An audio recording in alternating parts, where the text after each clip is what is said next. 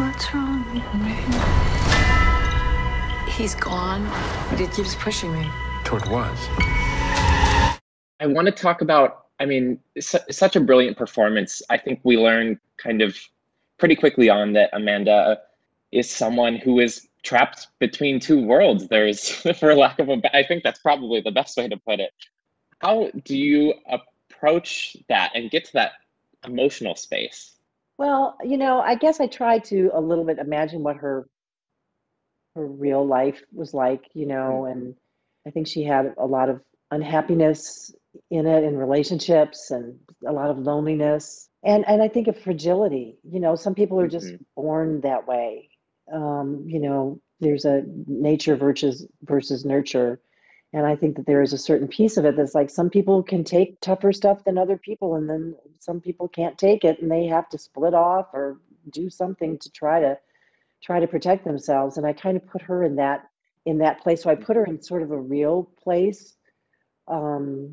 Like disappointments hit some people harder than others.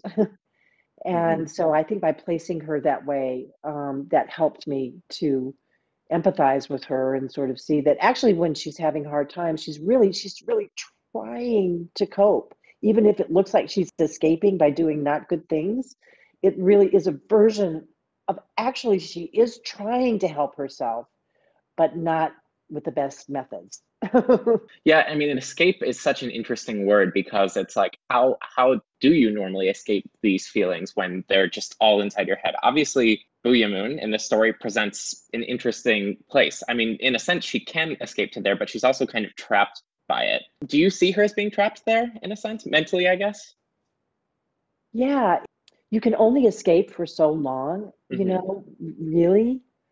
And it maybe feels really good in the moment. It's like it's such a relief in the moment, but in the long run, it just you're gonna not have a very full life if you just keep, you know, escaping. This does take you to some very emotional, intense places. How then, on the other side of that, when you wrap for the day, how do you kind of bring yourself back to earth? How do you de-stress? Well, I usually after it's, you know, actually even as intense as it is, there is a certain amount of, if you feel like it's gone well, there is a certain amount of just like, yay, I did it, you know. So there is there is some of that, and then there's also like, oh, thank God I don't have to do that again right now.